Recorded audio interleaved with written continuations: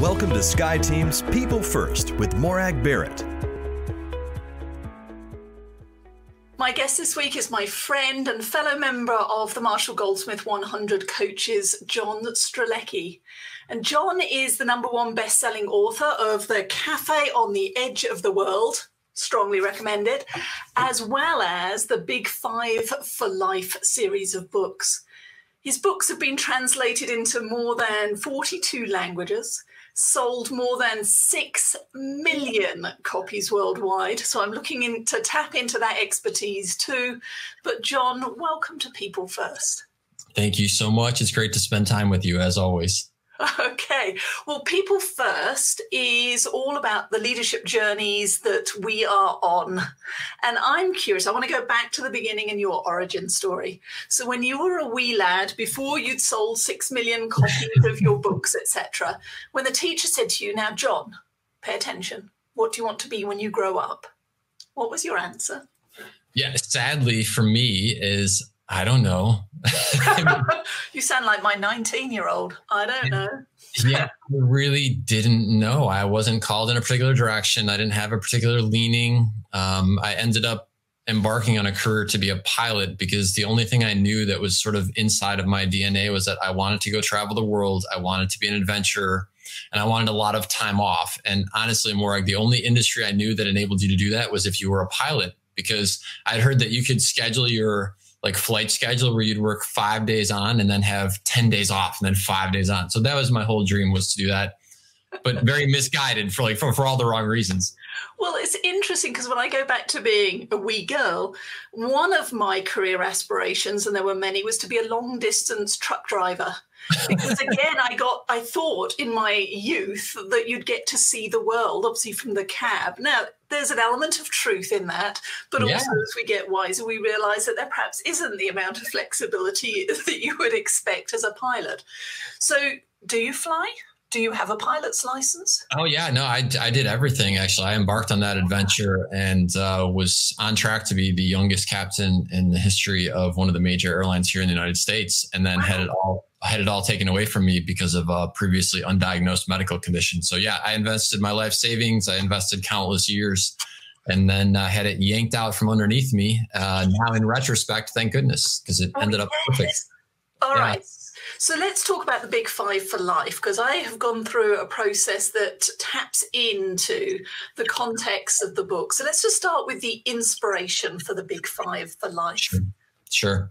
So I'd written The Cafe on the Edge of the World and was, interestingly enough, getting feedback from leaders saying that they were distributing it to their employees. And that really shocked me because that particular book has nothing to do with business at all. You know, it's very much about the core essence of life, asking the question, why are you here? And that really surprised me. And because the book was successful and doing well, and I was thinking about what else do I feel called to write?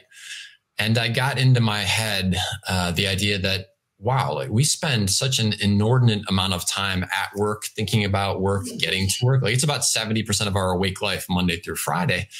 And so I thought to myself, if I'm going to make my best effort at trying to make a difference in the world, then if I can inspire people to think about work differently and leadership differently, then that might be my best effort. And the rationale was, and I think at this point, I can't remember how many years I'd been into this, but I was doing some speaking. People were asking me to come and share things on stage. And honestly, Morag, I realized, if I'm the only one talking about this, there is a big limit to how much I will be able to share the concepts and ideas. But if I can inspire a leader who is in charge of 10,000, 20,000, 5,000, whatever the number is, and they are sort of sharing this concepts and ideas and imbuing their cultures with it, there's kind of no limit. And so that was the genesis of it. And then I asked myself a very simple question, which is, who would be the greatest leader in the world and what would that look like in the context of the type of stories that I like to write? And that was the starting point.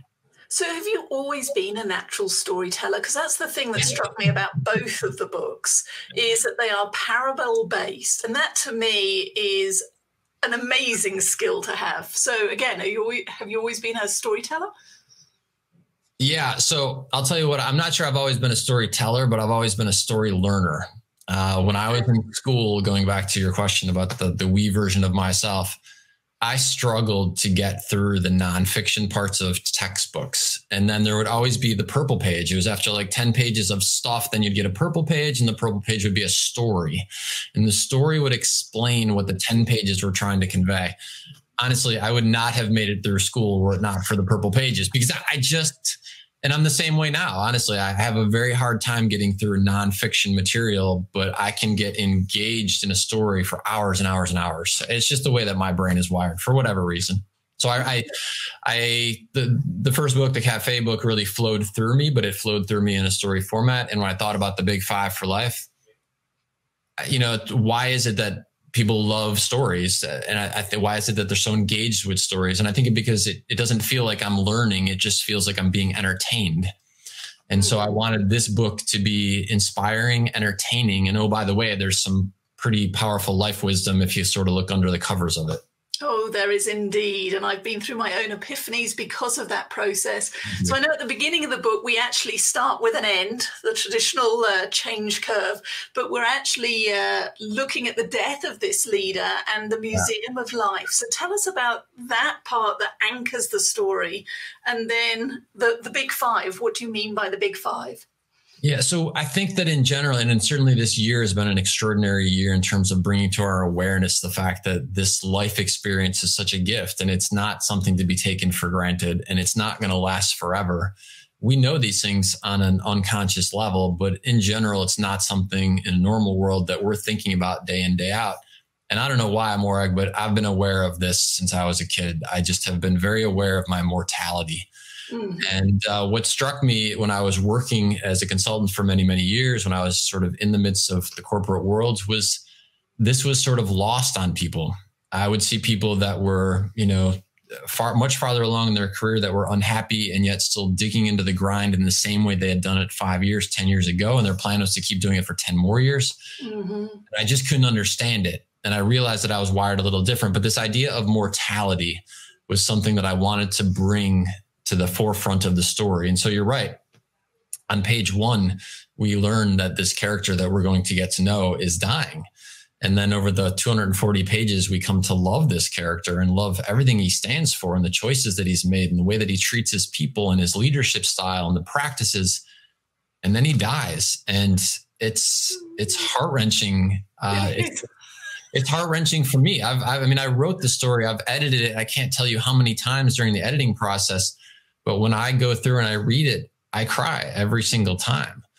And it's funny because I've had so many leaders over the years, including probably one of my favorites that sort of fall into this category as I was doing some gigs for the FBI. And I had some FBI agents pull me to the side at the start when I showed up, and they're like, "Hey man, I just wanted to let you know, like I cried at the end of that book." I was like, well, I hope so. Cause that was the intention, was to make it powerful enough that the story really connected on a deep cellular level.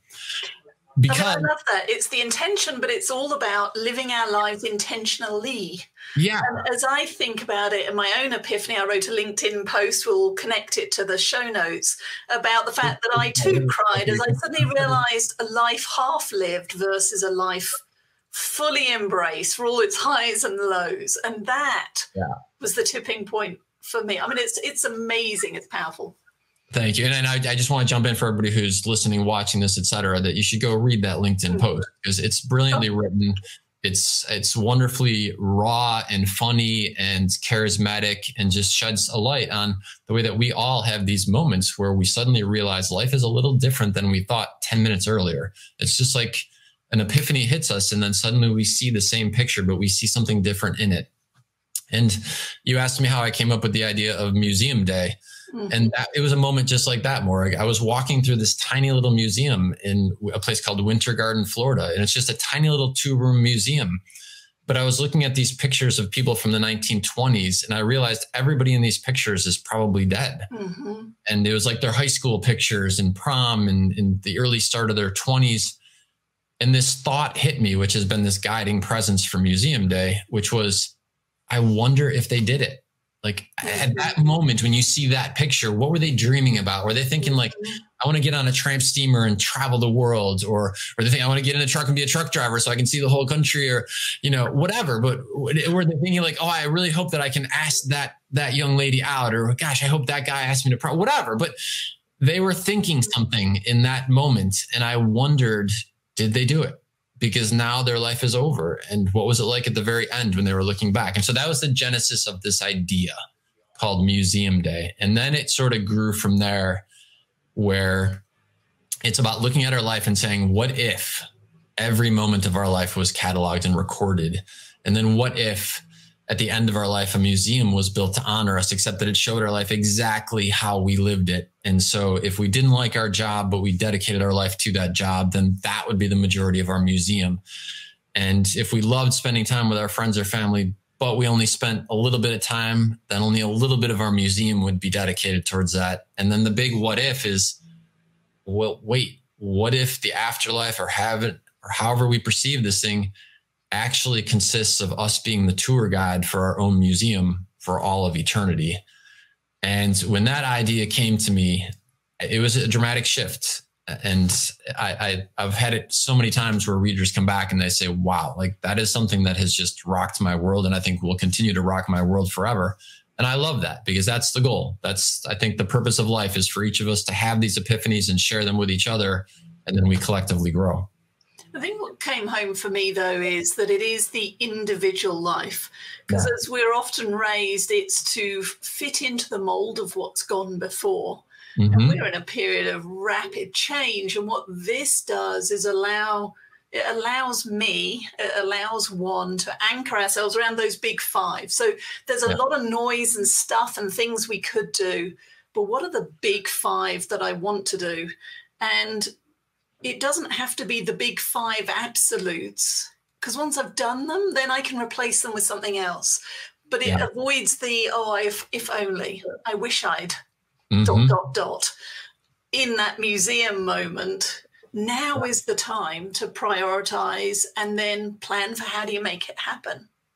Yeah, and I'll tell you something. So you're referencing the core essence of the big five for life, which is, what are these? If we were to put just a temporary pause and give ourselves an hour of contemplative thought in the midst of all the chaos that is going on around us, no phones, no distractions, just us and our thoughts and our dreams and wishes. And we were to say, what are the five things that I most want to do, see, or experience with my time left on this planet?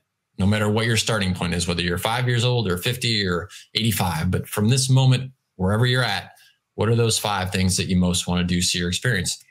And then rallying our resources, our time, our energy, our financial resources, and dedicating them to those five things, so that, as you said, when we get to the end, we could look back and say, you know what? I lived this life in the way that I wanted to live it. My life is a success by my own definition of success. I've filled my museum with things that are special to me. And I've realized something in the last year or so, Morag, which is really powerful as it relates to this. My parents are 79 years old, and my father has been in the hospital for the last 3 weeks. I haven't seen him. He's been there since before Christmas. And what I realized is that when you are in those last phases of life, right? Whether it's a year or 2 years or whatever, when you can't move like you used to be able to move, when you can't think and do like you used to be able to think and do, what do we have left? We have our memories. We have those highlight moments from the museum. And if you have those and you can talk about them with someone else, like, you get to record another round in the museum, right? Because you're reliving the joy. But if you didn't fill your museum with those moments, then when you get to these last phases, you have nothing. And that's just horrible. That vision is something that propels me to do as many interviews as I can, to try and share the concepts as much as I can, because I think that would be a travesty to get to the very end and not even have stories, not even have like fun stories to tell and great memories to share, either in your own head or with somebody else. Yeah, it's funny. I rediscovered a list that I wrote when I first started SkyeTeam probably 14 years ago. And this list was important enough for me to hang on to it in a drawer, but not necessarily important enough for me to actually do anything overt with it. And I just pulled it up because it's now saved on my desktop. And number one on the list was a hot air balloon ride, which I did have booked for last year. And then it's now been postponed pending being able to get into a small basket up over strangers. Safari, see my boys grow up, successful, check. And there are a number of different things on here. But as I rediscovered the list, I found that I have in the last 3 to 4 years made significant progress. And so what I love about this is it is an iterative approach, but it is about being mindful and intentional so that you don't rediscover the 14-year-old list, but you're a work in progress and you're checking them off as you go along. Yeah. And let me give some tactical, practical tips that I've learned over the years. So we are such habit-based creatures, us humans, right? And so whether it's eating ice cream after every dinner becomes a habit, or whether it is going for a walk after dinner becomes a habit, we just become habitual in the way that we approach things. And the choice is, are we going to have habitual habits and behaviors that are supportive of the life that we want to live and the museum we want to create, or not? And so let me give you some that I've found really useful as it relates to people living their big five for life. Number one is, of course, know your big five for life. This goes to the idea of your list. So taking the time to figure out, what are these 5 things for me? And there's lots of resources to help you with that. You can certainly do it on your own. I backpacked around the world for a year when I was in my 30s. That made it very clear for me. Everybody's got their, as you said at the start of our talk, everybody's got their own method and process that works for their personality. But know that the resources are there to help you make that discovery. Once you know it, then it's about allowing yourself to make just slow and steady progress in a time like this. And here is a foolproof method for that. At the end of the day, before you go to sleep, have a little notepad by your bed. And this is your big five for life notebook. And in that notebook, every day, you're going to write something that you did that was part of your big five for life. My new habit this year is, this is my little notebook where I write a few things. I'll flash it open. There you go. That is perfect, right? And the more personality it can have, the better. So I love that yours got so much personality. Oh yeah, unicorn. Go for it. Whether that is someone who says, okay, here are my big five for life, and I'm going to take a picture and glue it onto the front of the notebook, whatever, right? But here's where it becomes a can't miss. In addition to that notebook, I would encourage everyone to get a book related to one of their big five for life. So if one of your dreams is to go to Africa and go on safari, like you mentioned, then get a copy of Lonely Planet, South Africa, or Kenya, or whatever country that you want to visit, or a book about safaris, whatever, but get a book about it and have that by your nightstand as well. And at the end of the night, when you open up your big five for life notebook and you're about to write what you did today that was related to your big five for life, because this is going to be a good little adrenaline boost for your system. If there's nothing in there and you look at your day and like, wow, I really did nothing today, then you pick up the other book and you read it for 5 minutes. Then you put it down, you open back up the notebook and write, I read about Africa for 5 minutes. It is foolproof. You cannot miss with this because this is the thing with behaviors and habits. As humans, we're very self-condemning. And so if you go a day without exercising and you told yourself you're going to exercise every day, it's almost like it makes you even less motivated to do it the next day because you already failed, right? This is a foolproof, fail-proof methodology to keep you wired up and connected. And the thing is if it's really a book about one of your big five for life, you're never going to read it for 5 minutes. You're going to be at least 6 or 7 minutes and maybe even more every night. It's just it's a complete win. It is. And I love that because it's baby steps. It's not for example, when we're allowed to travel again, I saw a photo of Mount Fitzroy. It's in Patagonia. Okay. And there's this road that just goes straight down. And then this most jagged of tooth-like mountains that is just stunning. I'm going there. Nice. And so every time I look at it, every time somebody asks, that's where I'm going to Patagonia once we're allowed to travel again. And you can get immersed in the experience. I mean, I just feel the endorphins just thinking about it, ready for when I get to do it. I hear your excitement as you talk about it. I see it in your face, right? And that you're 100% right, that the joy of the adventure doesn't just start when you hit Patagonia. And this is one of the things I've been thinking about a lot in the context of all that's going on right now, that if you can't launch, then prepare for launch. And preparation for launch can be every bit as productive, empowering, inspiring as the launch moment itself. Because if the only thing we celebrate is the experience, then we really missed out. I'll share a quick story with you about this as it relates to me and my life. So I had a dream of making it as a professional beach volleyball player. And for years I played and did very well in 2-man sand beach volleyball. But I was always about the championship. That was the only thing I cared about, was winning a championship. And so for me, everything else was just a grind. It was just a step along the way to get to the championship. And I'll never forget it. I was in the finals with the volleyball partner I'd played with for 5 or 6 years. And we were in this absolute battle for the championship. And the very last point, I make a dig. He sets the ball. I come up, I spike it. We are now the champions. I mean, this is everything I have been working for I used to live on the 26th floor. So during the wintertime, I would run up and down 26 flights of stairs. To get myself in shape, right? Yeah. So this has been thousands of hours of training for this moment, right? And the ball hits the sand. We are the champions. We high five. We hug each other. And more, I want to stop time in that moment because I've worked so hard to get there, right? Except we hug, we high five, and then people are talking about where are we going for dinner?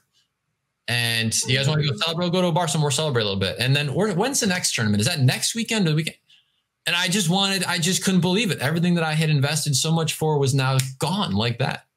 And it changed my life. That day changed my life. And I realized it was not just about the win. It is not just about the end of the trip in Patagonia. It's about every moment that gets me from the start of the dream to the realization of the dream. It's the laughter, laughing with my friends about the dream afterwards. It's the conversations leading up to the dream. If we do it that way, man, oh man, you fill that segment of the museum with so many special moments, not just the photo of Patagonia. Oh, I can't wait. The photo of the championship. Yeah, I mean, I just want to, for those listening and watching this, I encourage you, share one thing that's on your big 5 list. Perhaps put it in the comments below here, but share it with the people around you. Because the other thing that's become clearer to me, in the same way as I like helping others reach their goal, I also have to let people in to achieve mine. And you introduced a new word. What was it? Selfish? No, it wasn't. John, you made up a new word. What was the new word? Selflessness. Yeah. Not an easily pronounced word, but the concept is important because, so why do we help people? I'll break this down into the simplest of things. Why do we help people? And at the core essence of it, we help them because it makes us feel good. And so for those of us who love helping other people, often one of the biggest things is to allow others to help us. Everybody's got their own reason for that. And nonetheless, at the end of the day, we help people because we like the way it makes us feel. It makes us feel good. And therefore, if we don't allow others to help us, we're being selfish. We're not allowing them to feel good. And that's just selfish. And that's such an aha moment. It was an aha moment for me when I realized it for my own behavioral patterns.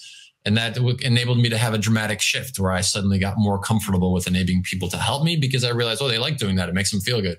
And they really like to do it when it's something that they're excited about or passionate about. So if you tell someone about Patagonia and they've been to Patagonia and loved it, they can't wait to sit and talk to you. They can't wait to map out your itinerary for you. For some reason, so many of us grew up in an environment where we think that we don't want to give somebody else an obligation. No, thanks. It's okay. Everything's okay. I'm good. I got it. Right. That's just not allowing other people to have the joy of sharing, Mm-hmm.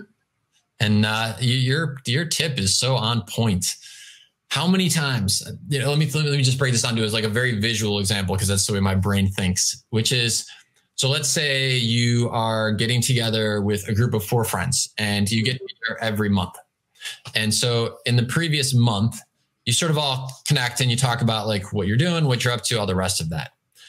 When you get together the next month, the default conversation for people is whatever you told them you were doing or thinking about last month. That's what sticks in our unconscious mind. And so if the month prior you said, my dream is to go to Patagonia, and here's the things I'm thinking about, what's the very first question, Morag, they're going to ask you when they see you a month later? Have you booked your ticket yet? Yeah. And in that month gap between when they saw you and when they're going to see you next time, if they happen to come across a fascinating article about Patagonia, now they can send it to you. But if we never have the conversation about these big 5 for life items, we miss tremendous opportunities to have other people out there sending us cool stuff and making connections for us and just being excited for us. So, John, I have really valued this conversation. How can people make a connection with you, learn more about your speaking, obviously the books and the work that you're doing in the world? Yeah, so I'm available on all social media platforms, and we do our very best to put out inspirational content in short little bites. You were talking about sampling. And so if you've enjoyed this conversation and you'd like to keep connected in terms of inspirational stuff, follow us, Twitter, Instagram, Facebook, and the rest of that. You can also certainly reach me through my website, which is johnstrelecky.com. So my name.com. And I love to do this kind of stuff. I love interesting conversations with interesting people. So thank you so much for allowing us to spend this time on camera. My pleasure. So John Strelecky, author, prolific storyteller. Thank you for sharing some of your Big Five for Life insights with me today. Thank you. Thank you so much for joining Morag today. If you enjoyed the show, please like and subscribe so you don't miss a thing. If you learned something worth sharing, share it. Cultivate your relationships today when you don't need anything before you need something. Be sure to follow SkyeTeam and Morag on LinkedIn, Facebook, Twitter, and Instagram. And if you have any ideas about topics we should tackle, interviews we should do, or if you yourself would like to be on the show, drop us a line at info@skyeteam.com. That's SKYE team.com. Thanks again for joining us today, and remember, business is personal and relationships matter. We are your allies.